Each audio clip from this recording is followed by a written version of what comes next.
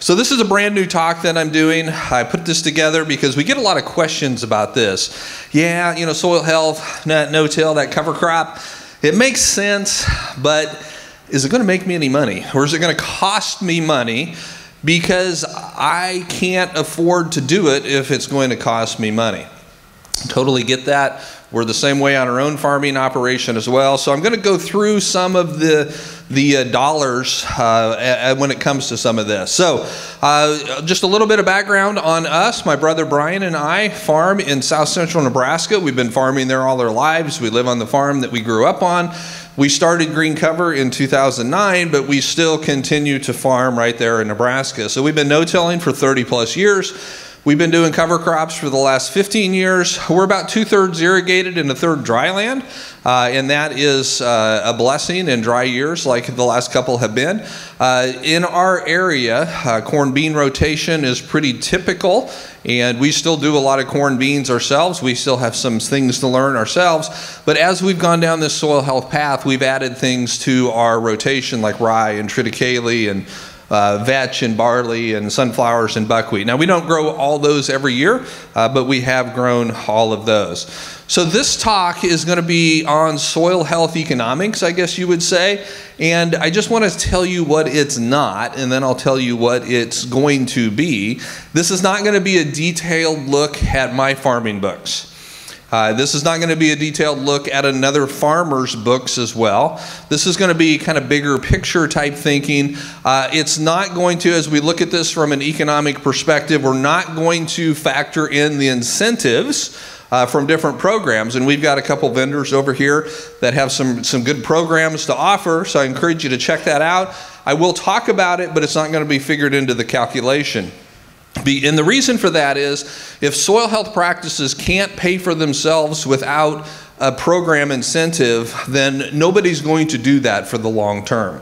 So what I'm going to be talking about is how does this pay for itself outside of incentive money? If there's incentives out there, I certainly would encourage you to check that out. And then it's also not going to be based on poor management. I know that there were some articles in newspapers, people, you know, anytime something like that's published, people send me stuff and go, ah, did you read this? And some guy in Iowa was saying that, you know, planting cover crops costs him $250 an acre. And you read through that and he lost all this yield. And so I'm not saying that that can't or won't happen, but that happened because of poor management. That didn't happen because he planted a cover crop. It's because he didn't manage it properly. So we're not going to base this on poor management. We're going to base it on good management. So what we're going to do is we're going to look at a corn bean rotation, but then also we're going to look at what does it take. What does the numbers look like if we add some diversity to that? We're going to look at the direct benefits that come from adding soil health practices.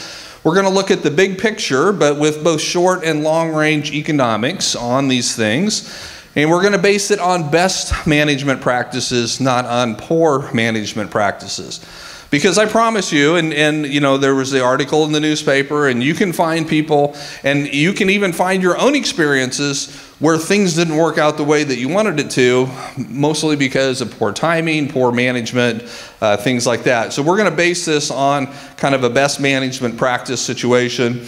And then in order to do what we're going to try to attempt here, I'm going to have to make some assumptions and do some estimates. And so don't get hung up on the numbers. There's going to be a lot of numbers up here. We're going to work our way through a lot of numbers. Don't get hung up on the numbers. If I say something was worth $40 an acre and you think it was worth 50 or 30, it could very well be. Let's not get hung up and argue about whether it's 30, 40, or 50. Let's think bigger conceptually. You know, does that concept make sense? And so don't get hung up on the numbers so much as looking at the concepts, because I had to make some estimates and some assumptions as we worked our way through that. Okay, so that's what we're going to be trying to do here in the next 45 minutes is we're going to work our way through these different things. So what we're going to look at is 3 different soil health practices, and we're going to compare it to conventional farming, conventional tillage-based farming. And I'm not doing that because I think a lot of you in here are stuck in a conventional tillage mindset. I don't think that there are very many people in here that way. But in order to really see, does it pay the bills, that's what we have to compare it to. We have to compare it to the way that traditionally we would have been farming before we started no-tilling, before we used cover crops, before we diversified a rotation. So we're going to look at the conventional farming versus no-till plus cover crops versus no-till plus cover crops versus and a diverse rotation. So as we work our way through, those are the practices that we're going to look at. So first of all, in order to understand the economics, we have to understand what is it going to cost us to do this. And again, this is some of the numbers here. $40 an acre is what I'm estimating for. If you're going to switch to no-till, there's going to be some additional equipment. There's going to be additional management. And I'm just throwing the number of $40 an acre out there. I think that covers quite a bit. A lot of people can switch to no-till and don't necessarily have to go buy all new equipment. You probably already had a sprayer. You probably already had tractors. You may have to get a different planter, a different drill, things like that. So I'm assessing a cost of $40 an acre to switch to no-till from an equipment standpoint. And then if we're going to add cover crops, there's going to be some expense there. There's no doubt about that. And I'm saying $30 an acre is what we're estimating here. This would be more of a fall planted cover crop. Now certainly if you plant just rye by itself, you can probably do that for less than 20. But if you're going to diversify that, you're going to add some hairy vetch or some rapeseed or camelina or peas in there. We're just going to throw out the number of $30. And again, I'm trying, as I throw these numbers out and I estimate it, I'm trying to be pretty conservative on the revenue and trying to be pretty generous with the cost, because I don't want people coming and saying, well, he's trying to sell seed, so he's padding his number. He's cooking his own books there a little bit. So I'm trying to be fair as much as I can. So $30 an acre for the seed, and then it's going to cost you something to put it in the ground. We're going to say $20 an acre to put it in the ground. So if we add a cover crop to our no-till corn bean rotation, I'm saying we're going to assess a cost of $50 an acre to put that cover crop out there. Now, termination, I don't have any cost in there for that. And I know when I see a lot of these types of presentations done, they're estimated a termination cost. I'm not saying you're not going to terminate the cover crops, but my point is that you would be spraying anyway to kill weeds ahead of planting your corn or your beans. So I don't think that it is an additional cost. It's already figured into what you'd normally be doing in your regular farming rotation.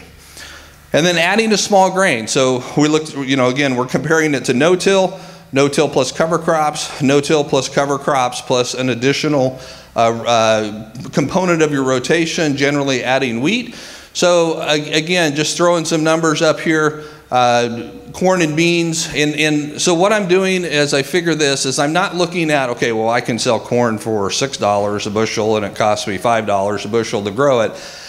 I'm not really caring how much it costs to grow it or how much you're selling it for. I'm simply looking at what is the margin that you can make on that. And, I put $1 a bushel in here. I think we'd all be excited if we thought we could make $1 a bushel margin on corn this next year. Right now, it doesn't look like that is going to be that good a margin, but that's what I put in there. So I'm saying for every bushel of corn that we can grow, we've got $1 a margin in there. That's how I'm figuring it. With beans, I'm figuring $3 in margin. And so if you look at the corn bean rotation with these numbers, we're looking at $140 an acre profit when we grow corn, $138 when we grow beans. So the average of that is $139 an acre. Now, if we were to add a small grain in here, and everybody knows that wheat isn't as profitable as corn, and I would agree, that's probably true. So I've got, let me see here, get the pointer. So I've got 45 bushels of wheat, and I'm saying there's only a 25-cent margin. Now, I think it can be better than that, but again, I'm trying to be conservative in doing the costing here. So I'm saying that wheat year, instead of $140 or $138, it's only going to come in at like 11 bucks. And I hear that all the time. Well, why would I plant wheat? It's a break even at best, right? Well, is it? Maybe. What I'm showing here, and I think that if you've ever tried this or have talked to people that tried it, when you add wheat into your rotation, it's going to improve the yield of your other crops. In fact, we were just having the conversation back here earlier on a corn rotation. They're having nematode issues and they're having all kinds of pest issues. Well, when you start breaking the cycle of your rotation and diversifying it, you can grow it not only cheaper, but you will get better yields. And so what I'm showing here is that in a 3-crop rotation, now my corn yield went from 140 to 150. That's about an 8% increase. I think that's very doable when you come into a 3-crop rotation versus 2. And I think you can grow those extra bushels cheaper. So I gave an extra 10% in margin because of growing that corn. So now in my 3-year rotation, my profit per acre on corn is now $165 an acre versus $140. So now the wheat is barely breaking even by itself, but that wheat year is bringing value to my other years within the rotation. Same with beans. I think I will increase my bean yield, probably not as much as corn, but a little bit. I don't know that I can grow it any cheaper, so I left that margin the same. And so when you look at it all together, basically what you're looking at is it costs you about $25 an acre to add the 3rd crop in. Even though wheat itself only made $11, well, I guess I have it $27 here. I had too many numbers. I need to go back through and clean this up a little bit. But basically, it comes into about $25 an acre, you know, $139 average over 2 years, $114 a year over 3 years. So that's kind of the premise of the costing that we're going to be working with here. It's going to cost about $25 an acre to add that small grain in there. And again, the point that I want you to take with you here is not necessarily the numbers, but don't just think of wheat as a break-even at best type crop, because it adds value to those other years as well. Okay, so the cost summary to go to from conventional to no-till, we're saying $40 an acre. No-till plus cover crops, it's about it's an additional $50. So now we've got $90 an acre for no-till and cover crops. And when we add in the loss of grain sales, here the $25 plus, I've got $65 now with cover crop seed and cover crop application in this small grain year, because in the scenario that I'm describing, we're not coming in and planting double crop beans after our wheat harvest. We're planting a big cover crop, and we'll talk about that as we go through. And so that big diverse cover crop is going to cost, we're just estimating $45 for seed. Probably won't cost that much, but again, I'm trying to be generous there, and then another $20 for application. So we got $90 additional. You add that to the $90 from before. It's going to cost about $180 an acre to go from corn beans to corn beans and wheat in this scenario. So that's the cost. That's what we have to now try to gain back in extra value from our soil health practices. So what is the value of the soil health practices? Because it's going to cost money to switch over to these things. I have to see a return on that investment, or it doesn't make sense to do it. So that's what we're going to look at now. So the first thing is just simply reduce fuel use. When you go from conventional farming to no-till farming, there is some significant energy savings, particularly from diesel fuel, but other energy costs as well. And based on this study, the business case for conservation, I think this is some work done out of Illinois, the Precision Conservation Management guys, they're basically showing you can save about $37 per acre on energy costs, mostly fuel, in switching from a 2+ acre or 2+ pass tillage system to no-till. So right off the bat, we've saved $37 an acre, and that will be every year with no-till as compared to conventional tillage. Herbicide use. Now, herbicide use, we're probably going to spend more money when we switch from conventional to no-till on herbicides. And so I didn't add that in as a cost. It's going to show up as a negative value. And you'll see as we go through the summary at the end of it, you'll see how it shows up there. But I'm going to figure if we switch from conventional tillage to no tillage, we're going to put in a cost of another $40 an acre for additional herbicide use, because, you know, we're not tilling, so we probably are going to have to spray more often, and that's just an additional cost. Now, when we add cover crops into that, so no-till plus cover crops, this is information from the SARE study. Rob Meyer from the University of Missouri is going to be one of our speakers tomorrow, and he's going to be talking more in depth about these studies. But what they've shown in those studies is that when you have cover crops in the system, and this is information reported by farmers who are actually doing it, they're saying $0 to $15 savings. This is the savings on herbicides. The first year they do it, 10 to 25 when they've been doing it for 3 years, as well as 5 years. However, when they ask, do you have resistant weeds? And I don't know very many people that could answer no to the question, do you have resistant weeds? When resistant weeds are part of the equation, now it goes to approximately $27 an acre savings in herbicide costs when cover crops are part of the rotation. And again, this is farmer data. This is what guys have been reporting that they've seen. And so there is a herbicide savings when adding cover crops in with no-till by itself. Now you may think that's strange because, well, I plant a cover crop, I have to terminate it or I have to kill it, but the cover crops are helping suppress, helping hold back some of the weeds. So you have to use, you can use different chemistries, different timing, different rates. So there is a savings as it goes. So what we're going to figure for the purposes of the calculations here, I'm going to figure about a $20 herbicide saving when using cover crops over no-till by itself. 27 is what reported, but we'll just call it 20. And then when we go to that third year, the third crop rotation, wheat requires less herbicides than corn and beans, plus the diversity of the plants are going to help your overall weed control, plus that big summer cover crop that we're going to plant after wheat, it's going to be largely terminated by cold weather. We're not going to necessarily have a lot of stuff in there that overwinters. And so I think you can save at least another $10 a year in herbicide savings when we go to that third crop. So we're going to call it a $30 a year savings with the diverse rotation. So in other words, it's going to cost us $40 a year, no-till by itself, $20 a year with no-till and cover crops, and an additional $10 a year over conventional when we do all three practices. And at the end, I'll have a summary of all these put together. All right, the next value center, the next value place that we see as we go into these soil health practices is the value of reduced erosion. Now, you guys all farm, you have seen way too much erosion in your lifetime. We know that there's too much out there. The Science News is talking about more than 57 billion tons of soil have eroded from the U.S. Another report here, national soil erosion rates on track to repeat Dust Bowl era losses 8 times over. So we know that we haven't fixed the erosion problem. And we know that it is a problem, but do we understand what the cost is? What is the cost to the farm and to the farmer? Well, we're going to have to make some assumptions here. And again, we're going to base this on a conventional tillage situation. And so I'm going to say, let's assume a loss of 7 tons per acre with conventional tillage.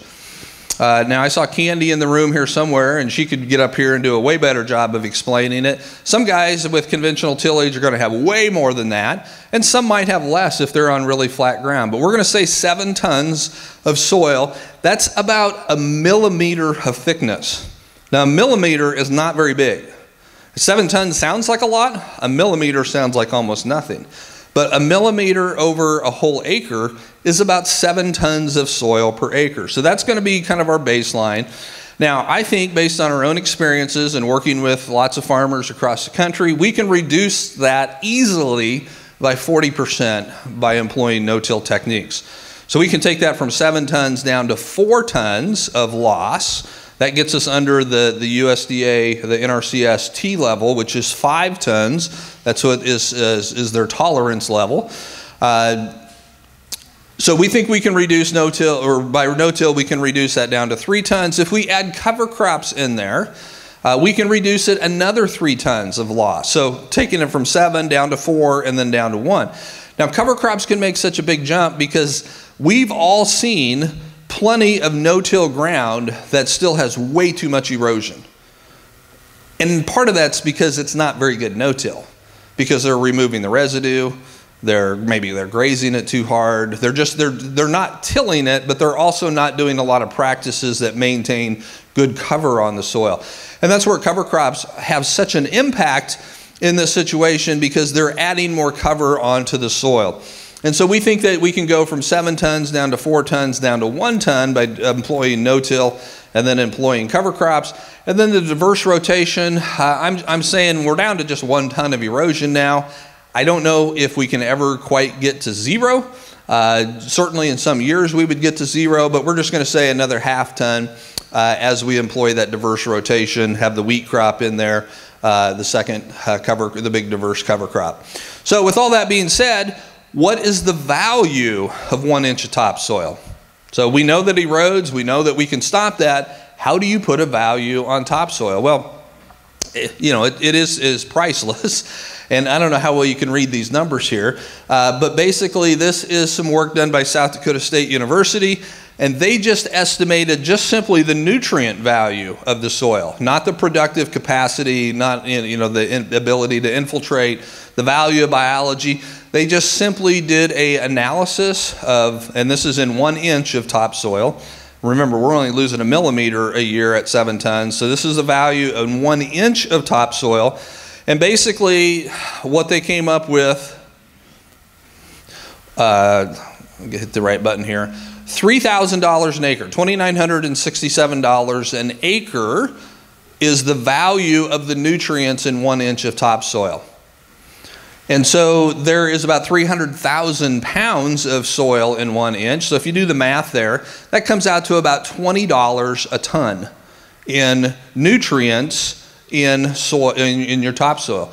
So if you're losing 7 tons of soil, you're losing $140 worth of nutrients every year from that conventional tillage practice.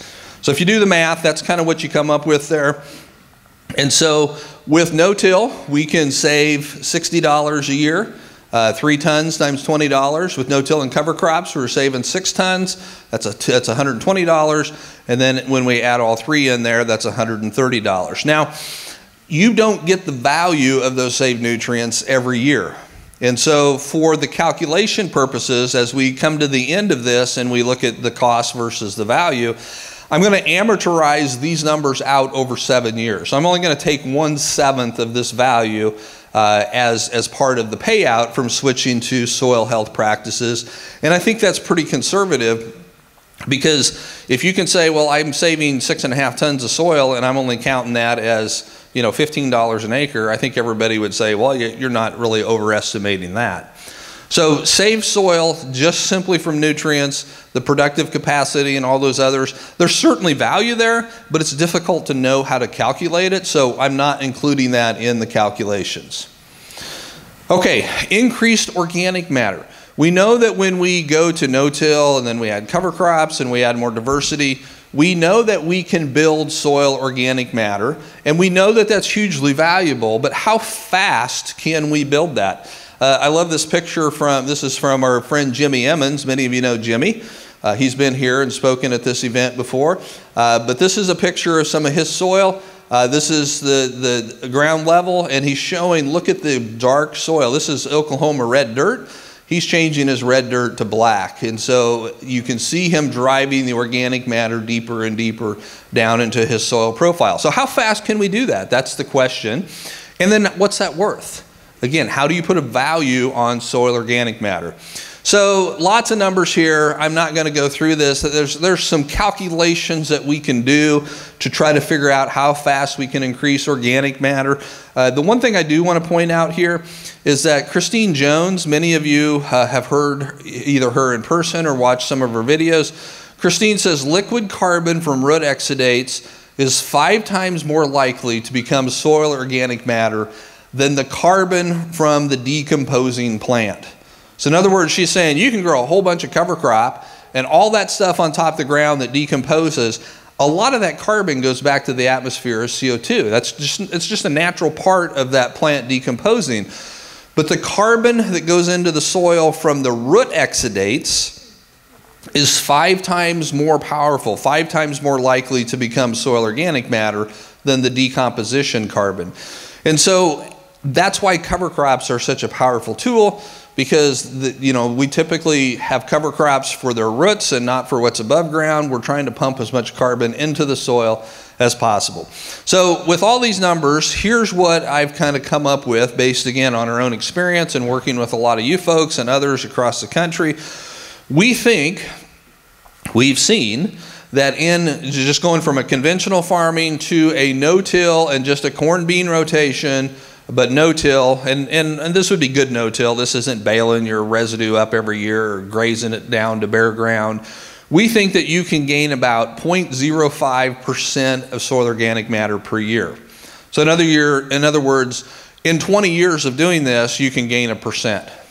Now, that's going to vary widely. You know, Gabe Brown in North Dakota, with the climate that he has, can do it a whole lot faster than somebody in Texas that has a hot, dry, long growing season type environment. So again, we're having to take some averages here.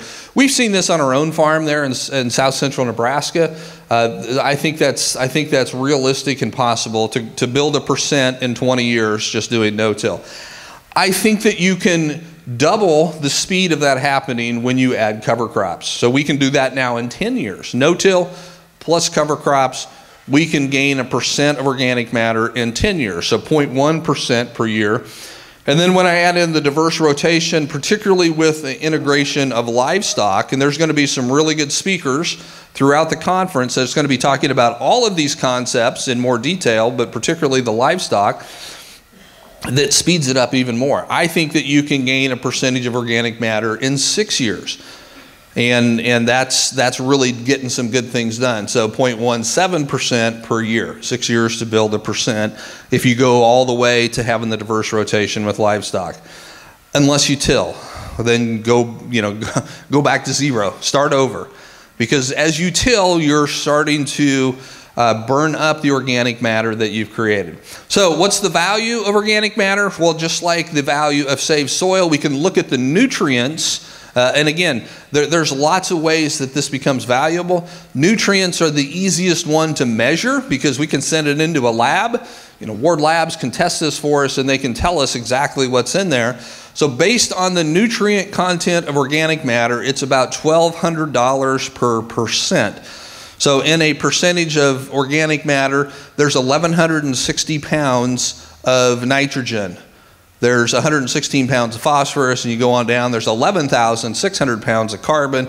Kind of hard to know what to put a value on for carbon, so I just put it at a penny a pound there. And again, we can argue numbers later, but look at the big concepts. So about $1,200 worth of nutrients in a percent of organic matter. And so as I can increase this in my fields, 0.5% or 0.05%, 0.1%, and 0.17%, you can see then that on average we can gain $60 of value per year with no-till, $120 with no-till and cover crops, and $204 with all three practices. Now again, I'm not going to necessarily see all that value in the first year, so I'm going to take these values and again amateurize that out over 7 years for the purposes of our calculation at the end. Now we also know that in addition to those nutrients, organic matter does so many other things in the soil. There was a study in Michigan that found that for every percentage of soil organic matter that you add, you get a 12% increase in crop yields. There was another, this is a global meta-analysis, which means they take studies from all over the world, they analyze them, and they kind of report some averages. They reported about 10% for corn and 20% for wheat as you add a percent of organic matter. So if we look at, we'll just say, to make math easy, we're just going to say for every percent of organic matter, we can expect a 10% yield increase. And I think you would all agree with that. If you've got something that's 2% organic matter versus 1%, you would expect at least a 10% yield increase on that soil. It's always more productive. And so if you look at the numbers there and we look at the value of the margin per acre, and I just went with 185 as kind of an average across a lot of that, we're looking at $10, $20, and $30 more or less with per year with increased yield for a percent of organic matter, or for the fraction of a percent that we're increasing. So again, there's a lot of numbers coming up here because it is an incredibly complex system. There's lots of things that go into the value. There's lots of things that play into the yields that you're going to get. Now, Rob Meyer, again, is going to be talking a lot more about this. Rob is kind of the energy and the lead behind this National Cover Crop Survey. He's going to be reporting on the latest survey and giving kind of a picture of what they've seen and where he thinks things are going to go. But as part of that information, this is probably the best study on cover crops versus no cover crops in the world, in my opinion.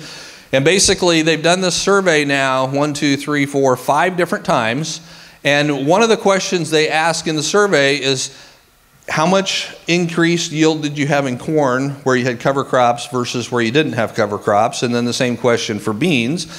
And so I've averaged up the reports of all 6 of those years, and that's what these averages right here are. 4.9 bushels for corn, 2.9 bushels for beans. But what's really interesting here is if you look at the year that had the biggest yield increase, that was 2012. And 2012 was one of the driest years on record. And you would have thought that this would have been a negative number. Oh, cover crops really hurt me in that year. And this is hundreds of farmers reporting across all manner of states. But what they found is that increased soil health helped them the most in those dry years. Now again, it has to be managed right. And I know this past year, those guys back east were drier than normal, and some of them didn't terminate their cover crops early enough because of the amount of spring moisture they had. And that's probably why the guy in the newspaper was quoted as saying, cover crops cost me $250 an acre, because he didn't terminate it soon enough based on the amount of moisture that he had in the spring. But anyway, if you add up all the numbers and you divide it out by how long the rotation is, and again, the value, I'm putting a $2 margin on corn and $6 on beans, which is twice the margin of a normal production. But my thought here is that at the top end, when I'm adding yield at the top end because of these practices, I'm not adding additional fertility, additional herbicides, additional other things. This yield comes at a much higher margin because I don't have all those expenses in it to get it. So when you look at that, $9.84 a year for corn, $17 for beans, and that's an average yield boost for these fall cover crops of about $13 an acre. And here's the really good news. It keeps getting better with time. This is the scatter chart of people that have reported. You can see, well, here, it just says here, the farmers with 10 years or more of cover crop experience had yield gains of 6% in soybeans and 6% in corn.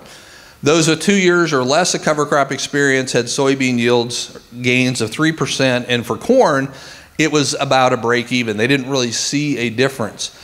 And so the point here is that it keeps getting better the longer you do these practices. Part of it may be because you understand how to manage it better, and part of it is as your soil gets better, you start getting some of these residual effects. Remember I said that we're going to amortize a couple of those things over 7 years? Well, when you do that, the first year I'm only getting the 1/7 of the value from this year, but next year I'll get 1/7 of the value from that year plus a fraction of the value from the previous year. So these things build on each other and they compound and cascade. And we'll talk a little bit more of that at the end. The next area I want to talk about, and this may be actually one of the most important, because we all understand that usually the number one limiting factor in yield, and thus profitability, is how much water do we get. And I've talked to a number of you already this morning, and we swapped stories about how bad we had it, how dry it was, and it's true, it was dry over a big area. Water definitely was a limiting factor this year, no doubt about it. So if we can save water by employing these soil health practices, well then that adds significantly to the bottom line. And so in switching to no-till, we're going to have far less tillage evaporation. We're going to have far less raindrop impact. We're going to have far better infiltration. This picture here, again, this is one that Jimmy Emmons sent me from Russ Jackson. Russ actually grows some of our rye for us. Russ's field is on the left, and neighbor's field is on the right. They had a 5.5-inch rain there in Oklahoma, and you can see that Russ got it all into his ground, and his neighbor has a really good wetland habitat for ducks there. That's not supposed to be a wetland. It's flat ground, just like the other side of the road. He just had no infiltration to get it into the ground.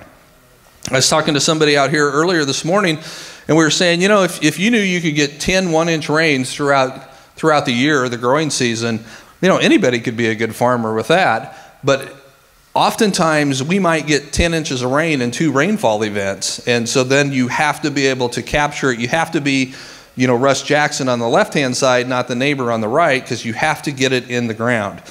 Now, adding cover crops, we know that cover crops use moisture to grow, but we also have seen through multiple studies, this is a study of no cover crop on the bottom chart and a sun hemp mixed cover crop on the top.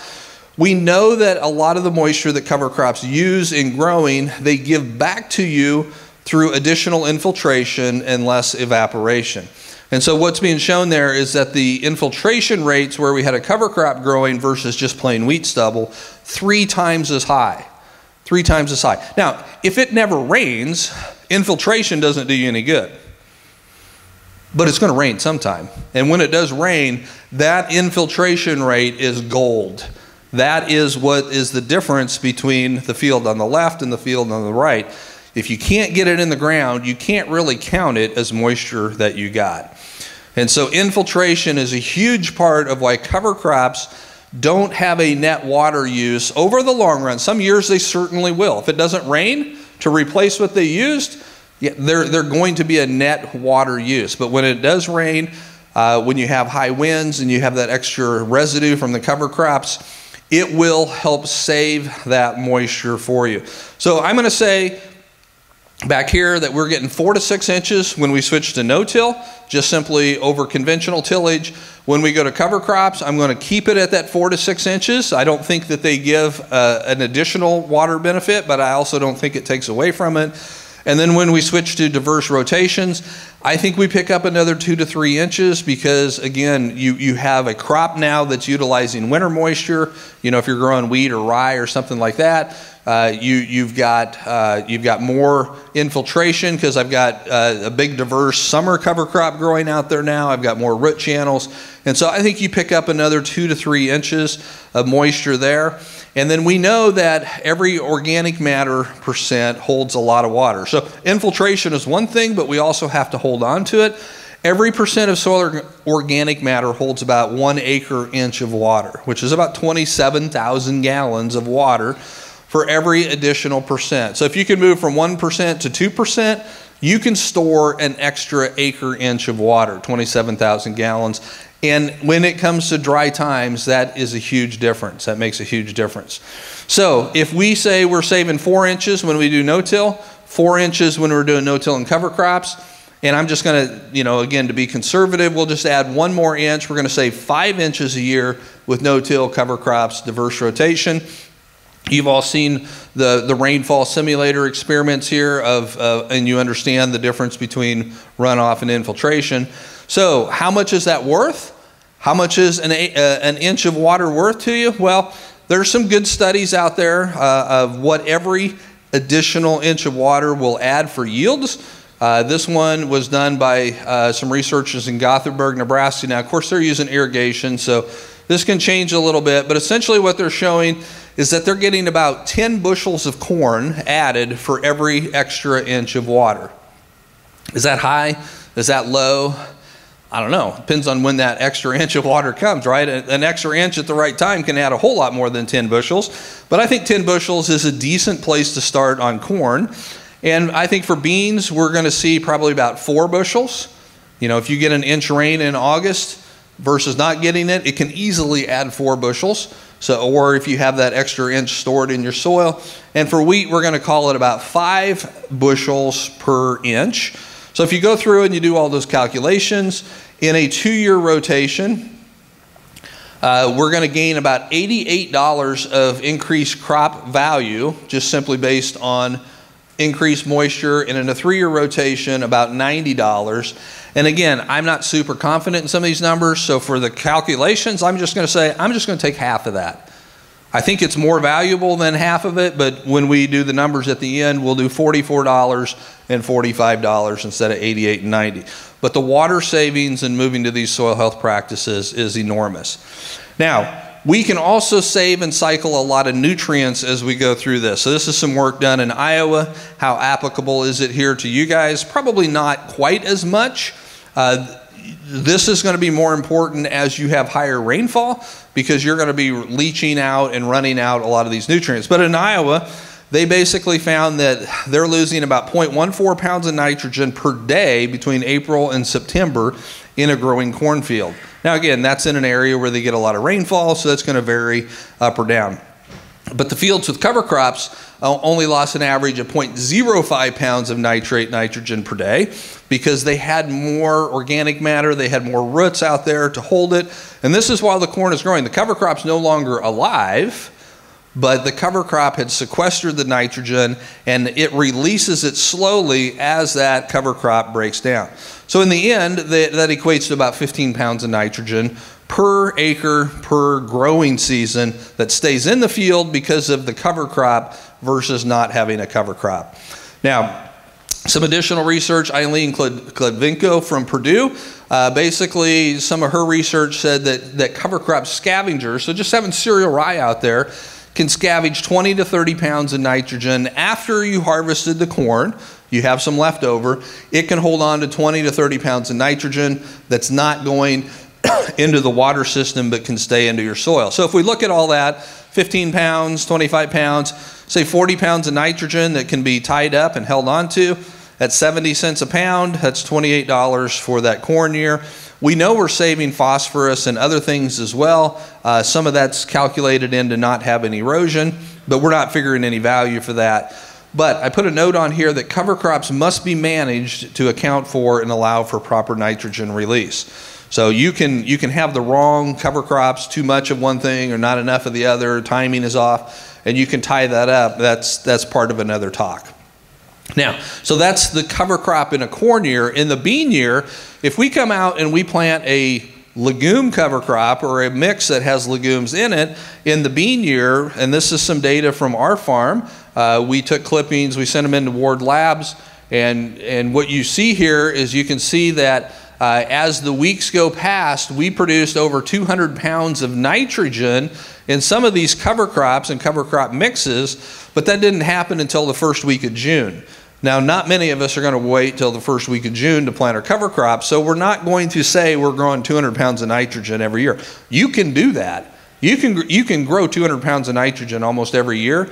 You just can't plant your corn very early. And there's a lot of organic guys that do that. They trade off early planting corn for having a lot of good nitrogen fixation from hairy vetch or another legume cover crop, but you got to give it time to do the work if you're going to do that. But I think that by the middle of May, early to mid-May, and the further south you go, so like down in Nebraska, I think it'd be middle of May. For down here in this part of the area, I think by the 1st of May, you could easily produce 50 pounds of nitrogen by having a legume component in your cover crop planted into beans to be followed by corn. Easily you could do 50 pounds of nitrogen. And the majority of that is going to be available because it's going to be a relatively low carbon nitrogen ratio. I think 75% of that would be available if you had a good shot of legumes in there. So that's 38 pounds of nitrogen at 70 cents a pound, $26 credited in that bean year. If you divide that out by either 2 years or 3 years in the rotation, that you'll get $13 or $9. And then for the summer cover crop, so if we switch to the 3-year rotation, we can have a big cover crop in the mix. It's easy to produce 150 pounds of nitrogen from a cover crop planted in July. Now, I say easy. If you get a couple of rains on it, you can easily produce 150 pounds of nitrogen. We see that all the time. And so that, again, is going to be pretty available because it's going to have the whole winter to be breaking down. So I'm estimating 123 pounds of nitrogen, again, at 70 cents a pound, $86 for that year, or $29 per year in that 3-year rotation. So again, we're just looking at how many nutrients can we produce with nitrogen, or can we cycle with some of these other ones with these cover crops. And then the last value center that I want to talk about before we kind of look at all of these totals is the grazing aspect. Now, I know that you can graze in a corn bean rotation if you have, well, even without a cover crop, you can graze your stalks. If you add a cover crop, you add cereal rye in there, you get it planted in a timely fashion, you can really do some grazing there. I'm not counting that at all. I'm just simply looking at the summer planted cover crop in this scenario. And so with this, when we harvest wheat or we harvest rye or whatever that third crop is, we can plant our cover crop now in July, maybe first part of August, depending on when you get out there. We can do warm season and cool season species, which adds a ton of diversity. We can do, 8, 12, 20 species out there. So we can just really have a massive amount of diversity. We can focus on fixing nitrogen if we want to. We can focus on biomass for grazing, all sorts of things that we can do. But the big thing here is that all of this diversity is a huge boost for our biology. And so I think, again, based on what we've seen on our own ground and working with a lot of you folks out there, we can produce 3.5 tons, 7,000 pounds of high quality dry matter biomass. Now, we do not recommend haying this off, even though that's really, really tempting for all you cowboys out there. Oh, look at all that hay I could get. But 100% of the nutrients in that hay bale is leaving the field unless you haul manure back. If you graze it in the field, 80% of those nutrients are going to stay. And that is a huge, huge difference. Plus, when I'm grazing, I'm only figuring 50% is going through the cow. The other 50% is staying in the field. When you're haying, it's probably more like 90% leaving the field and 10%. So there is a time and a place for putting cover crops up for hay. It is not going to be figured into this calculation. This is grazing only. So if I graze 50% of what I have out there, that means I've got 3,500 pounds of dry matter biomass for grazing, which gives me 134 animal unit days. And if I just lease that out to a neighbor because I don't have my own cows, that should be worth 45 cents per animal unit day. I know that sounds expensive for if you're just used to renting corn stalks, but believe me, it's pretty cheap for the value and the quality of forage that they're going to be getting.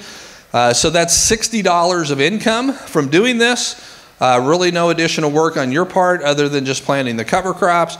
Over a 3-year rotation, that's an additional $20 a year that we can credit to this practice. Now, the value of that is easily 2 to 5 times higher if you're grazing your own animals. Now, I know not everybody has their own animals. Not everybody is set up or willing to do the extra management that it would take to bring in animals. So this would be one way to look at it, is if you just simply rent that out. However, we've worked with some pretty creative producers, and this is, I don't expect you to be able to necessarily read this. It's pretty small up there. But we've got some calculators that we can use that show you what could you do in a grazing situation with something like this. And so this is calculated. This is 100 acres. Let me see if I can find all the numbers here. This is 100 acres of summer cover crop grazing. I'm saying we're planting this July 7th, 100 acres, and I've got it divided into 10-acre paddocks, okay? And so we're going to graze through each of these paddocks in turn. So 10-acre paddocks planted July 7th. We're going to start grazing it September 1st. I've got 150. So this is a spreadsheet that I have. I'd be happy to share this with you if you want it later to help you kind of do some of these calculations. I've got 150 head of 700-pound feeder calves that I'm putting out there.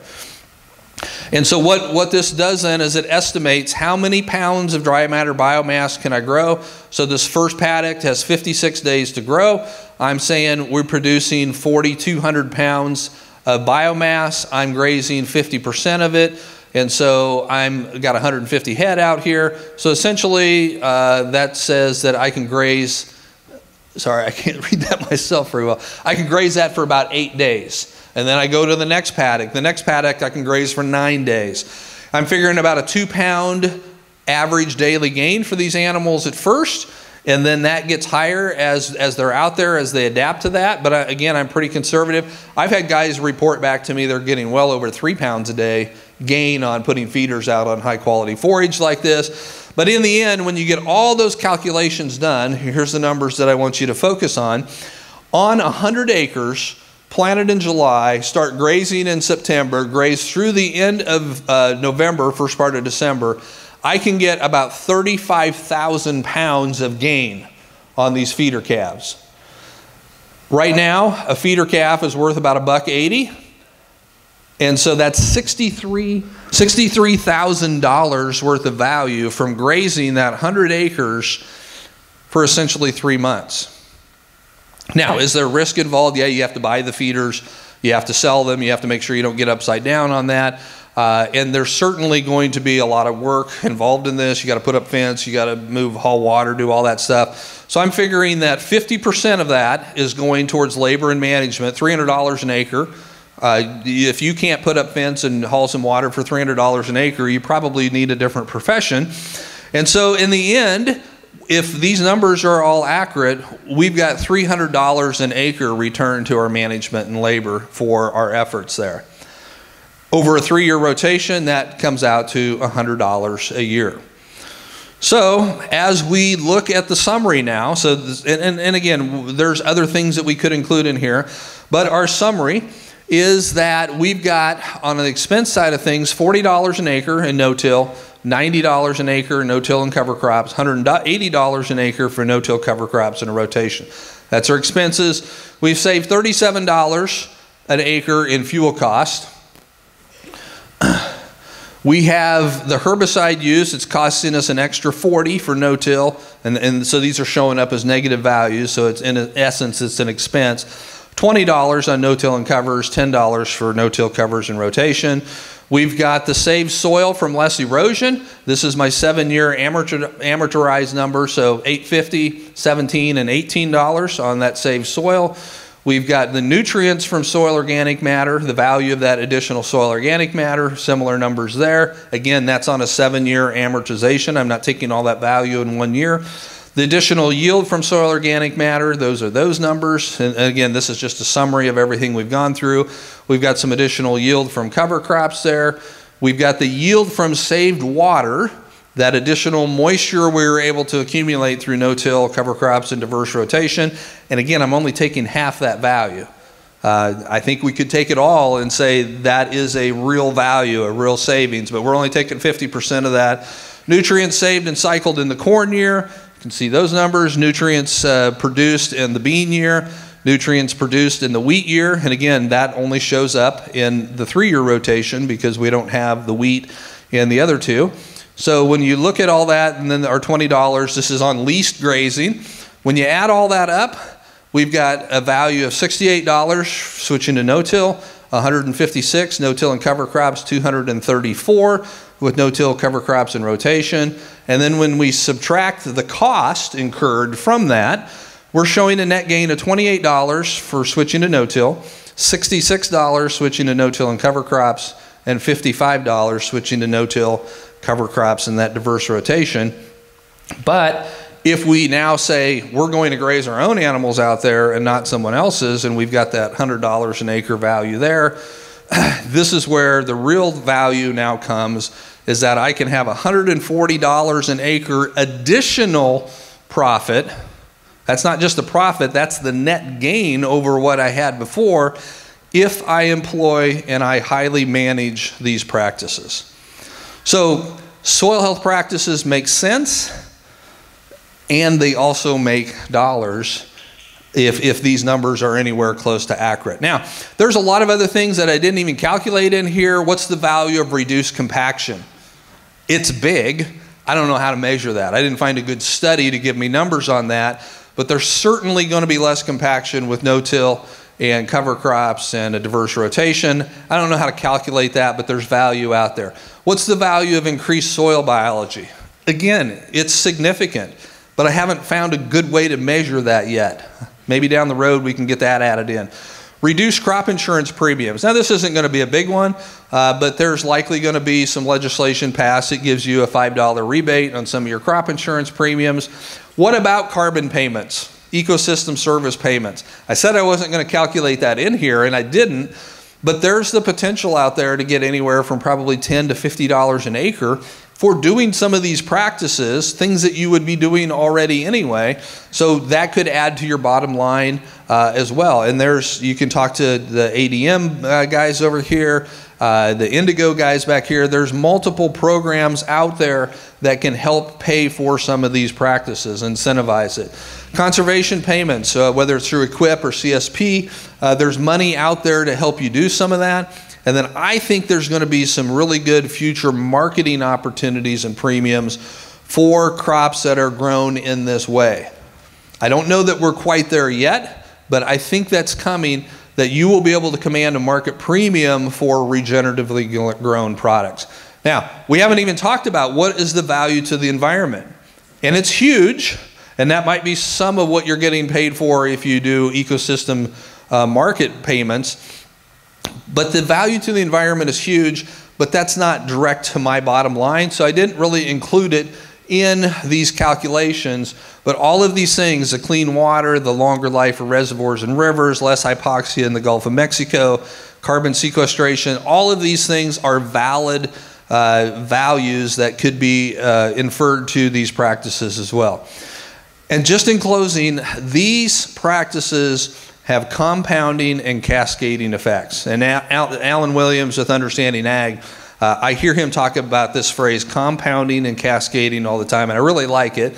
Compounding means it starts small, but then it grows, and it grows, and it grows, and it grows, and pretty soon, if you invested a few dollars a long time ago, that's added up to real money now. And it's the same way with soil health. If you invest in your soil early on, those effects compound, and the longer you're in the system, the better it gets.